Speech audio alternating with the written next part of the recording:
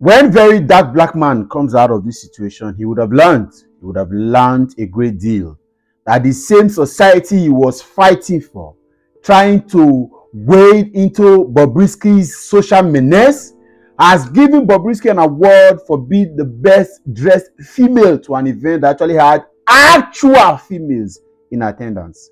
I know very dark man would have learned that it is actually safer to choose your battles and fight what you can fight with the powers that you have, knowing fully well that you don't own the society or determine the narrative. I would have stayed away from this conversation completely, and since his arrest a couple of days ago, I had stayed away completely because I do not want to be tagged a hater or an hater. A couple of times, a few times, I've disagreed with him on some of the subjects he has taken or the courses he had embarked on. People had called me haters and they say I'm jealous and envious of his status. So I've stayed away. I just didn't. But today is Monday and it's looking like the day is gone and there's no word, no official statement.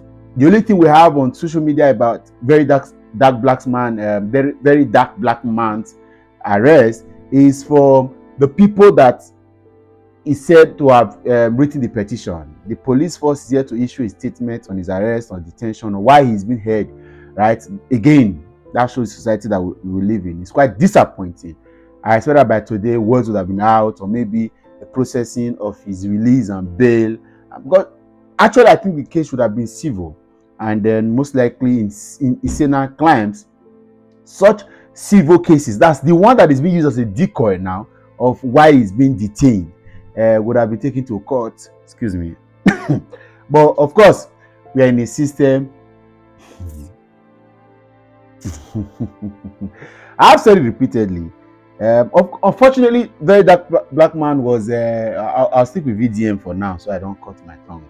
VDM was in the UK a couple of weeks ago, or months now, and then he made a viral video that tried to detail why he cannot stay abroad and went on to enumerate the enjoyment galore in the whole of Nigeria and all this. I saw a few videos from people who have been abroad trying to say calm down, mental health, and then people were dashing them and saying Nigeria too sweet and Nigeria too sweet. I'm sure that if he was anywhere in any of this country, he would not be where he is at the moment. And then he could go ahead and challenge whatever he wants to challenge, say it the way it is. And of course, he will not be, even if he's going to, that doesn't mean you are safe 100% from litigations and accusations and petitions, but you have right to fair hearing, and then you probably have a chance to be able to argue your case. And you'll not be thrown into prison on Friday, and people bragged and said they didn't want him to be released and wait till Monday. Today is Monday, and Monday is almost going, and nothing is being heard. It's quite unfortunate. Right? I've said it before and I'll say it again. You may not like it, but it's the truth. We must learn to choose our battles.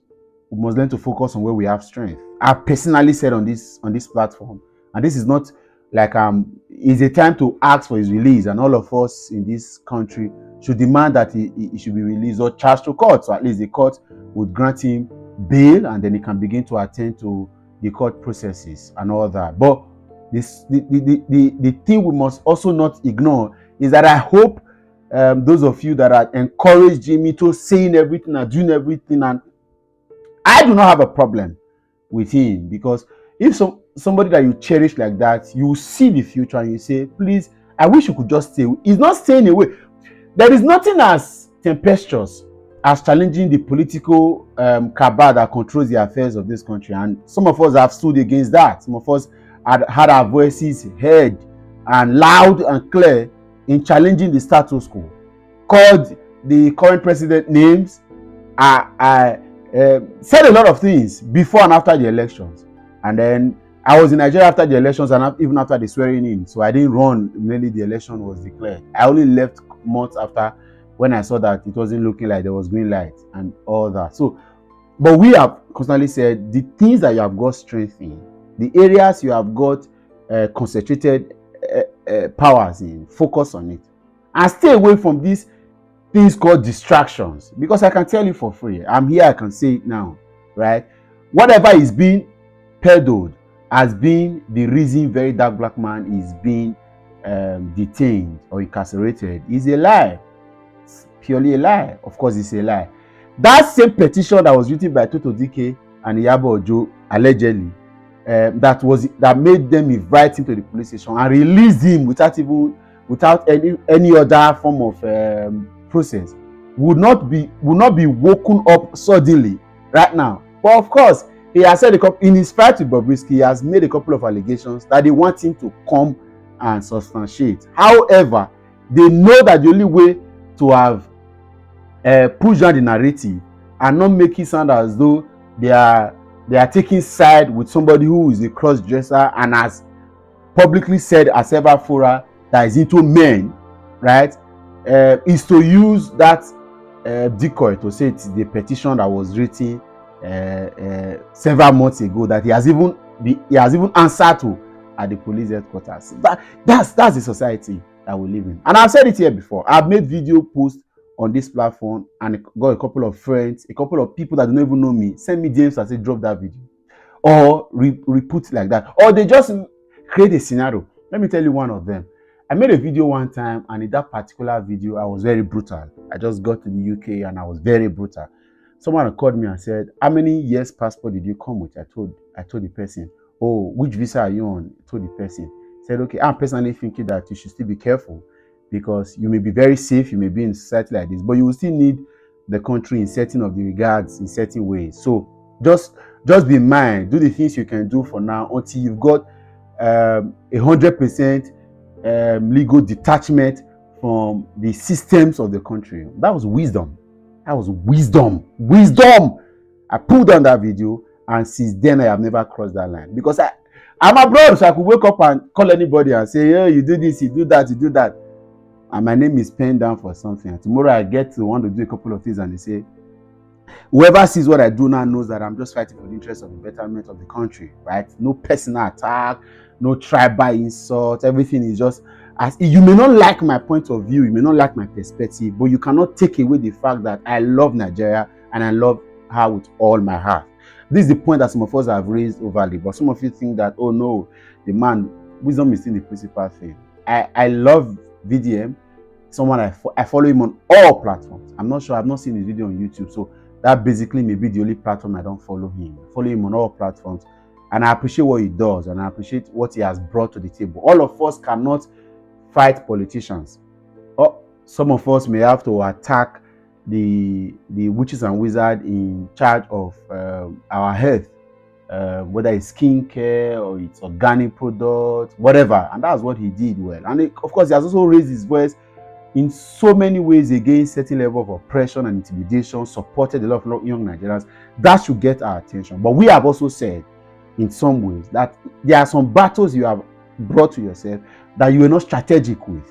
And part of it is what we are seeing now. I do hope that Nigerian police force have got valid reasons and defense on why they have incarcerated him for this long, and if it's really worth it, because we cannot continue to say we want to have a better nation and we use the instruments of the state to oppress and intimidate people unnecessarily, right? I wish him well, and I pray that all of us will get to receive him in no distant time, and will be back doing the things that God has called him to do. I believe that's a strong calling.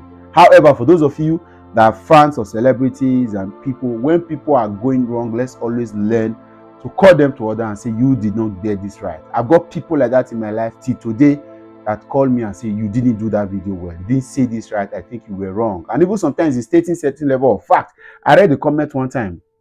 I made a video one time and somebody was in the comment telling me, oh, the reason why this wasn't happening wasn't what you said it, but this is the reason how it happened. And I took that and I appreciated that person in the comments, right? I'm not a know-it-all person. I know a couple of things, but I don't know it all. And people would have divergent understanding and interpretation, and sometimes even information on certain things or in certain ways that I don't, right? Let's continue to pray that this man is released back to our society to fix the things that he's been called to fix. In the same way, I hope he also learns this time that there are certain battles you should not involve yourself in at certain level. I'm sure he will also begin to learn that some of us that ran from the system to being able to address certain things from outside he now begins to know that it's not because of bees and shalaye and beer and alcohol and flexing and weekends. We all miss that, but we have to be in a place where we have got liberty, freedom, and opportunity to be able to address the things that we can address by the grace of God.